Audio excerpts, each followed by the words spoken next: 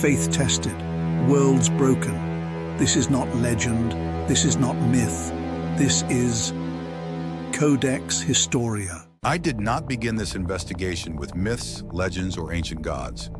I began with timelines because timelines do not care what we believe. They either align with evidence or they do not. According to the fossil record, approximately 7 million years ago, an ape-like primate began walking upright with consistency. This was not a dramatic transformation and not a sudden leap forward in intelligence. It was a biomechanical shift that allowed the hands to free themselves from locomotion while the brain remained largely unchanged. For millions of years afterward, evolution continued at a pace that is slow, measurable, and familiar to biology. Early hominins adapted gradually to their environments, learning to exploit resources, fashion rudimentary stone tools, and master fire. But they did so without innovation accelerating beyond narrow limits. For more than 2 million years, stone tools changed in shape but not in principle. Fire was used but not transformed into technology. Hunting strategies improved, yet remained repetitive and conservative. Entire species lived, reproduced, and vanished without leaving any evidence of symbolic thought, abstract reasoning, or cumulative innovation. This extended stagnation is not debated. It is one of the clearest patterns in paleoanthropology.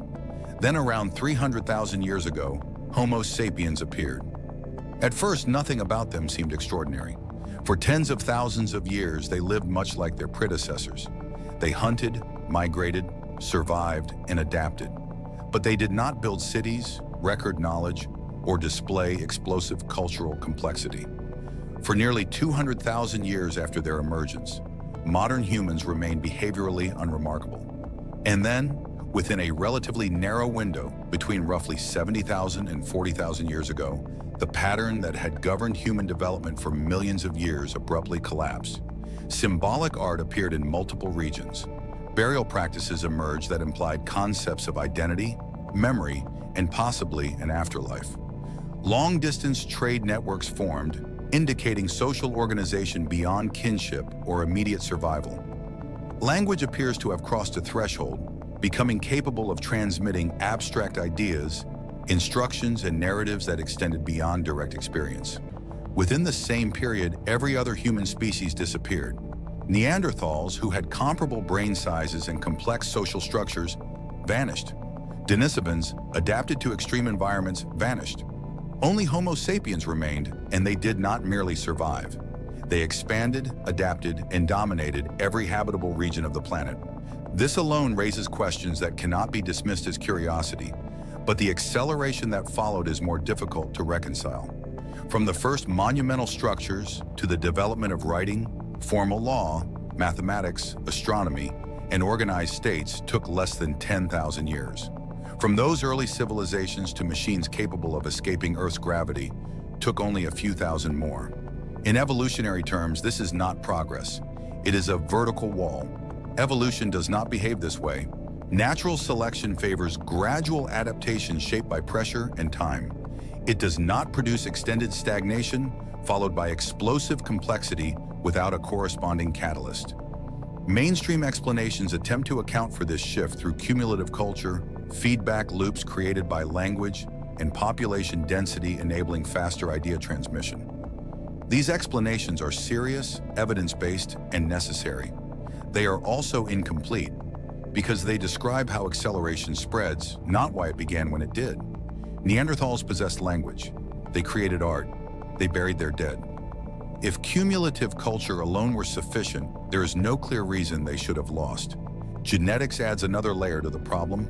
Modern humans exhibit subtle differences in early brain development compared to other hominins, not in overall brain size, but in the speed at which neurons form and organize during fetal development. One particular genetic variation appears to accelerate neural growth in Homo sapiens relative to closely related species. The difference is minute, measured at the level of a single amino acid, yet its effect on cognitive capacity is significant. Such mutations can occur naturally.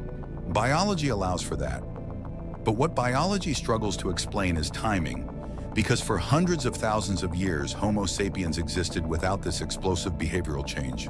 The mutation alone does not explain the delay, nor does it explain why the transition appears abrupt rather than gradual. Science does not claim intervention, and it should not without evidence. But science also cannot fully explain why the switch flipped when it did. This is where the investigation moves beyond fossils and genes, into memory. Not evidence. Memory. Across cultures that had no contact with one another, stories emerge with remarkably similar structures. Beings descend from above or emerge from elsewhere. Knowledge is given rather than discovered. Labor is imposed. Rebellion follows. Catastrophe resets the world. A remnant survives and begins again. These stories appear in Mesopotamia, the Levant, India, East Asia, the Americas, and the Pacific. Historians describe this as myth convergence. Anthropologists describe it as symbolic storytelling shaped by shared human fears. These explanations are plausible, but they depend on diffusion or universal psychology. Diffusion requires contact, which did not exist between many of these cultures. Universal psychology does not explain why the same narrative architecture appears so consistently, rather than diverging wildly as myths often do. The earliest written versions of these stories appear in southern Mesopotamia. The Sumerians were obsessive record keepers. They wrote about kings, contracts, irrigation, and stars. They also wrote about beings they called Anuna, a term that does not mean visitors from the sky, but rather those of royal lineage. In their texts, these figures are administrators, lawgivers, and organizers, not creators of the cosmos. Later cultures transformed them into gods. Much later interpretations transform them again into something else entirely. Most modern reinterpretations distort the original language and context, and many of the popular claims about extraterrestrial visitors collapse under linguistic scrutiny. Yet the core memory preserved in the earliest texts remains unsettling, because humanity is not portrayed as discovering civilization on its own, but as being structured into it. Then there is the flood. Geology does not support a single global flood covering the entire planet, but it does confirm massive, catastrophic flooding at the end of the last ice age, particularly in coastal regions where early human populations would have concentrated. Sea levels rose violently, shorelines disappeared, entire ecosystems collapsed. Civilizations dependent on oral tradition and ritual memory would have been erased almost completely, leaving behind only fragments carried by survivors. If a technologically modest but socially complex civilization existed prior to that collapse, its disappearance would leave exactly the kind of record we see now. No durable infrastructure, no metal remnants, no clear continuity, only myths describing loss, judgment, and renewal. One anomaly remains difficult to ignore: gold.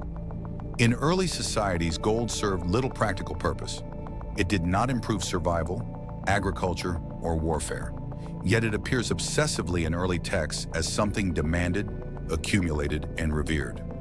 Later civilizations inherited the obsession without understanding its origin. Archaeology does not support ancient industrial gold extraction on a planetary scale, and claims that it does are unsupported. But memory does not preserve reasons, only importance. None of this proves that humanity was engineered, guided, or shaped by an external intelligence. Extraordinary claims require extraordinary evidence, and such evidence does not exist. What does exist is a pattern that resists comfort, a long silence and innovation, followed by a sudden ignition, a universal memory of teachers rather than discoverers, a recurring narrative of collapse and restart, a species that behaves less like one that slowly awakened and more like one that was released. The most unsettling implication is not that someone made us. It is that consciousness, once ignited, refuses containment. If humanity was ever organized for a purpose, that purpose did not last. If it was ever meant to serve, it learned instead to question. Today we stand at another vertical curve. Technology accelerates faster than ethical understanding. Intelligence expands faster than restraint. Systems are built faster than wisdom can govern them. Whether or not ancient stories describe real events, they preserve a warning that remains relevant. When knowledge outruns responsibility, collapse follows. This investigation does not end with answers, because history rarely provides them. It ends with recognition. Recognition that something in our past does not align cleanly, that the spark which defines humanity arrived faster than it should have, and that every civilization before us left behind the same cautionary memory. Not about gods, not about creators, but about what happens when intelligence awakens before it understands itself. That pattern does not care what we believe, and patterns once identified do not disappear.